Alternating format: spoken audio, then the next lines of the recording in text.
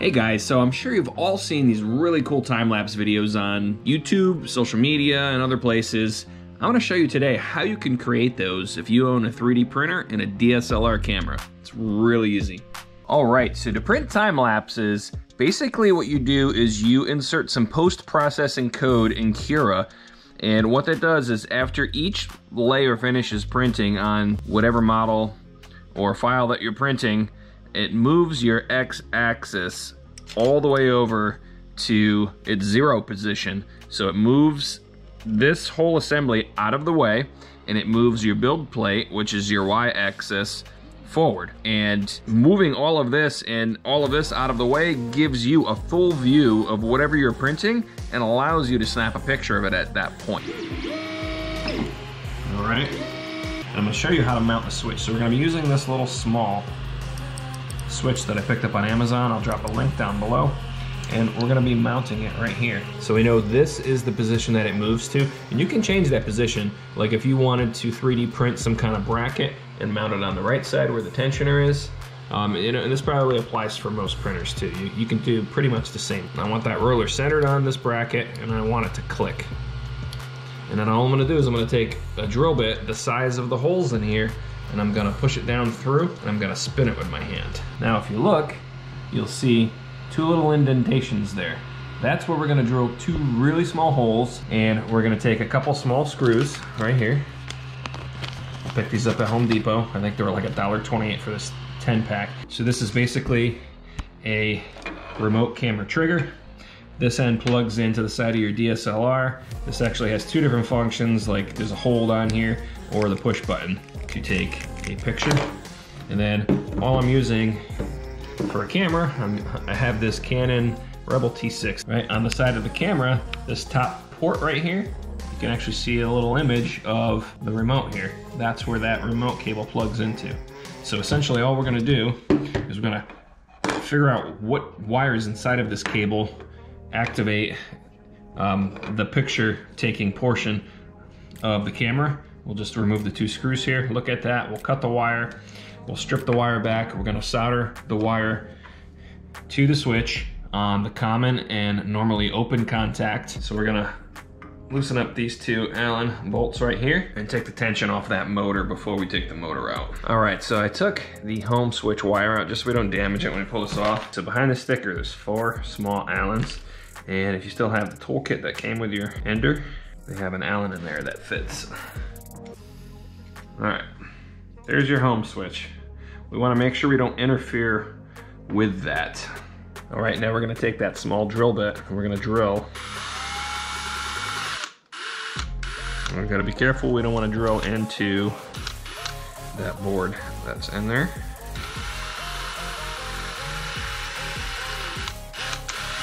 So that's what it looks like. Then we take our screws here, and we're gonna thread them through here. Now this fit is really, really tight here. This hole is just small enough where these threads on this screw is gonna catch here. All right, now this is what it looks like. There's the home switch for the axis. Here's the one that we added. And all we have to do is connect.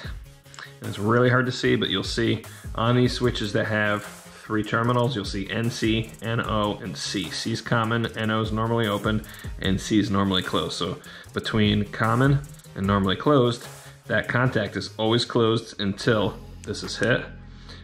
Between C and normally open, it's open until this is hit. And these are the two that we're gonna be using. So we're gonna mount this back in now.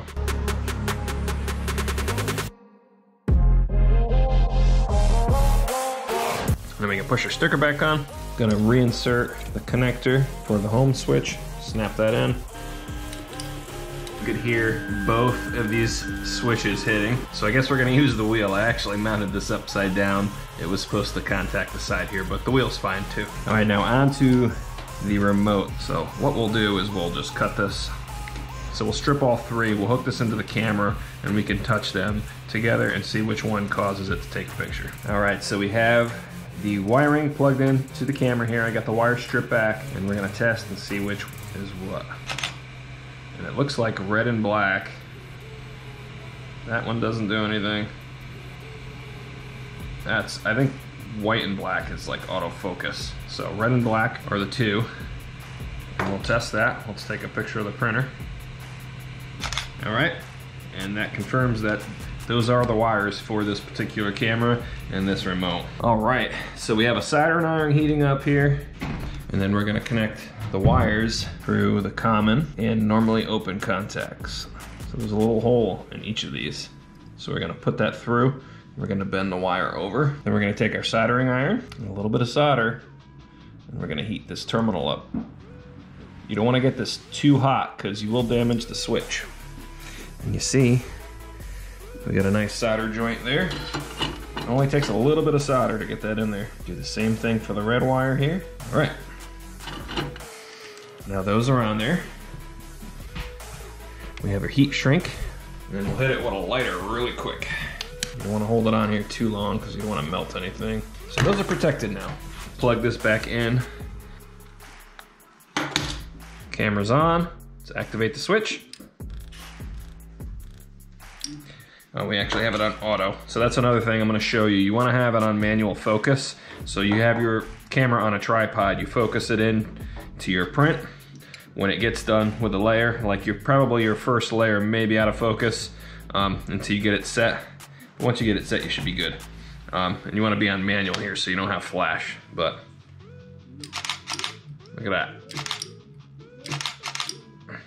And we can set it so it doesn't do like a burst or continuous. And this is what I mean. We can set this so it takes one picture instead of continuous. So if the pause time for this access is too long, it doesn't just sit there busting out a bunch of pictures. So it only takes one every time it comes back. So we're good to go basically here. All right, now I'm gonna show you how to add the time-lapse G-code to your print. So basically all you do is in Cura, this is Creality Slicer, but Cura is the same thing. You go to your post-processing, modify G-code. This will be a little bit different, I think, in Prusa Slicer or some of the other ones that are out there. And when you come in here, there won't be anything set in here. All you need to do is click on Add Script and go down in your list here, search for time-lapse, and then click on time-lapse. It adds all of the settings in here. And now I'll explain these settings real quickly. So the trigger camera command, M240, that's the actual G-code that tells it to move to these particular settings. So pause length, that's how long it's going to stay at the commanded position for. Your feed rate is how fast it gets there. And then you have park print head. We want that checked. And then we're going to park the print head at 0 millimeters on the x-axis. And basically all that's doing is it's moving the print head all the way over to the left side, and then print head Y is actually your build plate. So 190 millimeters is going to extend your build plate out, not all the way, but pretty much all of the way. And then all you do is hit close, click on slice. It's going to add that G-code to your file. You just save this to wherever you want to. Save it to your SD card. It's saved, and then you just pop this in your printer, and you're good to go. All right. So once again, we're on manual focus on our lens. I'm on the flash off mode on this particular camera. It may be different on like a Nikon or something, but this is a Canon. Right, and we just moved over, it hit that switch, and took a picture. So all you need to do is after that very first layer, or you can even kind of wing it before it finishes that first layer, try to get everything in focus, and you can just view on, you know, through your viewfinder or on the camera screen and see if that is in focus for each picture. And then basically you walk away. And then make sure to check out that link I dropped earlier in the video, and I'll show you how to stitch all of the images together from the camera and make one of the time-lapse videos. All right, guys, thanks for watching. If you found this video useful, make sure to hit that like button. Please consider subscribing. Until next time.